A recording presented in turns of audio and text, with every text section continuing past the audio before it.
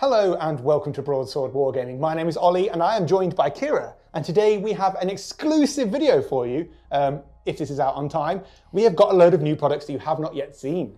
By now you might have seen that GW is releasing a whole new range of contrast paints and shades, new colours, new formulas. I think they're reformulating some of the old ones as well. Well, we got to try some out over in GW HQ, so we have our first impressions made already, but we're going to sit down, we're going to go through some of our favourites, how we like to use them, what they're like, so keep watching if you want to know what to expect from the new line. With 25 brand new contrast paints, 7 new shades, a new spray can and a remixing of a whole ton of other shades, there's a lot to get through. Fortunately, Ciara and I had seen these paints before. We were lucky enough to get invited to the Warhammer World Horus Heresy Open Day weekend, and on the Sunday they snuck us into a secret room and let us play with all of the new paints. Sitting around with some of the best and biggest content creators in the world, it was actually a great experience and a really good way to get everybody's opinions and thoughts on each of the paints. There was quite a diverse range of people there, but it still felt like some of them were universally liked by everybody. Now, I don't see myself as an amazing painter, but it was nice to have their experiences too. Fruit sticks! Oh, Franks and beans. that was close. I nearly flipped the model into the open paint all over the desk. Overall, it was a great way to get to play with everything, and meeting everybody was an amazing experience. What's the time for? Victory lap? Yeah. Victory lap. Victory lap. All right, so first up, let's talk about shades. Let's talk about shades, baby. Let's talk about you and me. Right, what have you got? What's in that? This is a bag of shades, the old colours. They have reformulated the old colours to make them better. And they have put them in a new size bottle. So now the bottles are the same size as the contrast paint bottles. I don't mind that. I think not only does it make it easier to store them, also mainly because I've spilled so many, hopefully I'm spilling less. Now I don't know what the price point's going to be on these. I'm hoping it'll be cheaper for less. Something tells me it might be the same for less. I don't know. Yeah, old paints, who really cares? These are the old colours. We want to get the new colours. So we've done some swatches. Here are the swatches. Okay, here are all the new shades ready to be swatched on our lovely fresh palette. Berserker Blood shade is first. Targor Rage shade. Poxwalker. Mortarian Grime, probably my favourite. Fugan Orange. Tyran Blue, a nice bright blue. And Soulblight Grey. As you can see, there's a lovely shade range here from your darker browns to your bright blue, your bright orange. That Soulblight Grey is calling my name for some Tau. Mortarian Grime, a top favourite as well. With all of the shades done and dusted, it's on to the meat and bones of the video, the contrast paints. I will also note that Games Workshop have developed a new white undercoat spray, apparently smoother and cleaner than the rest, and it was significantly better. So what stands out to you first? What are you excited to play with? I'm going to go with the one I remember being good, and that was the Contrast Imperial Fist, I think. A nice yellow. Paint. Such a good paint. Right, let's do that. Me, I've not used this one before. I'm really excited. This is Dreadful Visage. It's like a look, it's perfect Slaneshi color. This is going to go on my Demonette skin, and I'm really hoping this works because I have a lot of Demonettes to paint. This went on just how I remembered. This was one of the universally liked paints at the painting event, and I can see why. You get a really smooth yellow with a nice bit of contrast. What do you think? Immediately, not sure how I feel about it. Ooh, immediately not a fan. I do like the color. I'm gonna wait and see what it looks like when it's dry. I was expecting it, like your yellow is so opaque. This isn't, this is more sort of see-through. The amount of contrast medium or water you use to thin these paints really does have an effect on it. This was straight out of the pot and it has a lovely finish, as you can see. My final thoughts on the Dreadful Visage are not great. This feels much more like a shade than a contrast paint, and I will be using it as such. The Luxian Purple, or as I call it, the Black Hole paint, is so unbelievably dark. I am going to love this for my Slanesh army for some straps and things that I want to be black but not quite black. As you can see, when it's watered down here a little bit, it is a beautiful, beautiful purple shade that does its job as a contrast really, really well. Here we're painting on some Hexwraith Flame, which used to be a technical paint, but is now a contrast paint. This always felt like a contrast paint for me, and I'm pretty sure it's doing the exact same job as it did before. And here it is next to Frostheart. So both of these are really, really nice. The coverage being a little bit better on Frostheart, but I can't say anything bad about either of these. As a long-term Eldar fan, I had to try my hand with the Striking Scorpion Green. It is pretty much the exact colour you'd expect, a nice, bright, vivid green. This is watered down with about 50-50 water to the paint. I also tried the Carandaras Green, and this one was beautiful. You can see there, again at a 50-50 mix, just how smooth that is. Although I'm not entirely sure what I would use these particular paints for, they are without a doubt really, really nice. There's actually two that I've been looking forward to trying here. I'm going to use this on a base. These are the frosty kind of colours. So I'm going to do half and half. I think it's these two.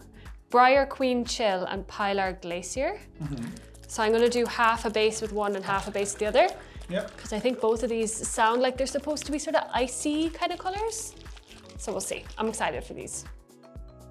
First up on this side is Briar Queen Chill. That's going to be really nice for your Night Haunt type models. Then we have Pilar Glacier, which has a really nice icy effect. Both of these to me felt more like technical paints and less like contrast paints. I think they're both going to be very, very popular, especially Pilar Glacier. Sigvald Burgundy is one of the most beautiful shades that they have come out with. It is super, super opaque. It is a beautiful colour. The coverage is amazing. It's got a lovely matte finish. As you can see, I tried to water it down a little bit at the top here and it turned sort of pink. I wasn't a fan of that. This is better used straight from the pot. Ciara and I then spent about the next hour to an hour and a half playing and applying with the remainder of the paints. I'll now go through all of the remaining paints on various models, whether it's a white or bone undercoat, just so you get an idea of how they look. This is Croxigore Scales, almost directly out of the pot, an absolutely stunning colour and one we weren't really expecting to like. Black Legion is the matte version of Black Templar. I'd applied a fair bit of medium to this, it was quite thin, but it did give you a nice finish. Then it was all of the reds. Now personally, I wasn't a huge fan of these, not because they were bad, just they're not really to my style, but of course painting is really subjective and you might find a really nice use for those. In the same vein as Croxigore Scales, I thought Eldaria Emerald was really nice too. Night Haunt Gloom had a nice subtle finish to it and would be perfect for skin tones. Rattling Grime felt more like a technical paint, whereas Gargrak's Sewer was a lovely rat skin colour. Having been watered down a little, Mantis Warriors Green and Gut Ripper Flesh both felt a little more pastel-y, a little more natural and slightly less vibrant than the other greens. Contrast Imperial Fist, the winner for me, the absolute star of the show. If you are new to painting or not, and you want to get yellow done quickly, this is without a doubt the way. I enjoyed yellow and bad. I mean, yellow weren't bad. I just felt one was a little more muckier and one was a bit lighter, brighter, but didn't have as much shading involved naturally with it. I hope you found that bit useful. Of course, everything we have said is subjective to us and everybody likes to paint in a different style. But hopefully it's given you an idea of how the paints look on models. I'm impressed. My top three. Have you got top three? I've got a top three. I have a top three. So mine are Imperial Fist Yellow. I think that's mine as well. That's my top one. Number two is Croxigore Scales, just because I haven't seen a colour like that before and it's just so beautiful. And my next one is the Glacier one. Okay. What's it called again? Pilar Glacier. Pilar Glacier. I think that is going to be so handy. Even though it does seem a little bit more like a technical paint. I just think with a bit of snow and stuff and a bit of a dry brush of white, that's a really nice frosty colour. And then the one that I was disappointed with was the Dreadful Visage.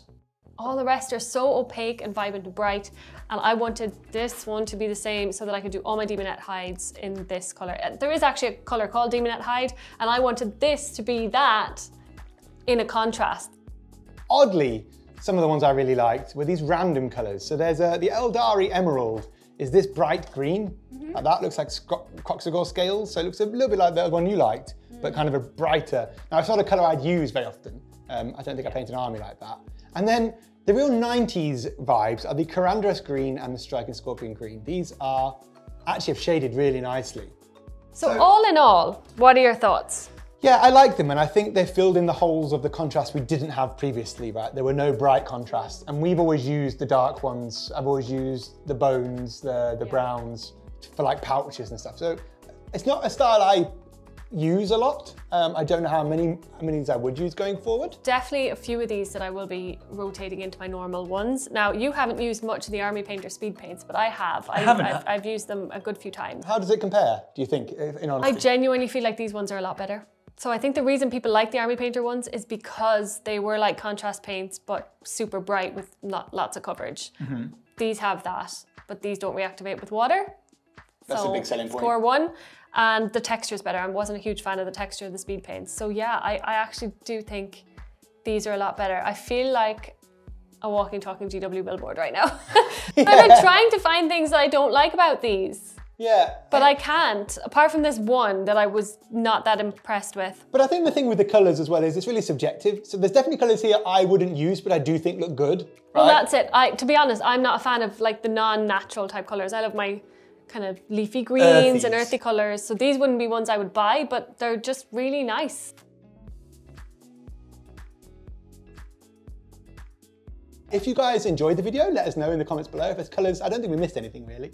The only thing I would say is it'd be nice to try all these through an airbrush. So maybe you could do that in another video. Yeah, if you guys want to see that, actually, if you want to see them, if you got this far and you want to see them through an airbrush, I might do that. I might put them all through an airbrush because it actually turns into like a tinty colour rather than a paint. It's a bit different. Well, now the old ones did. These are much more opaque, so it'll be interesting to see what happens. So I might do that. I might put them all through an airbrush. But yeah, I hope you guys enjoyed the video. If you did, please do remember to like, share, subscribe, and hit the alarm bell below for more videos. Check out all the links down as well. Link to the shop, to the Patreon. The Patreon gets you access to a private Discord, a monthly hangout, and a few other bits as well. And also, you've got some bits down there.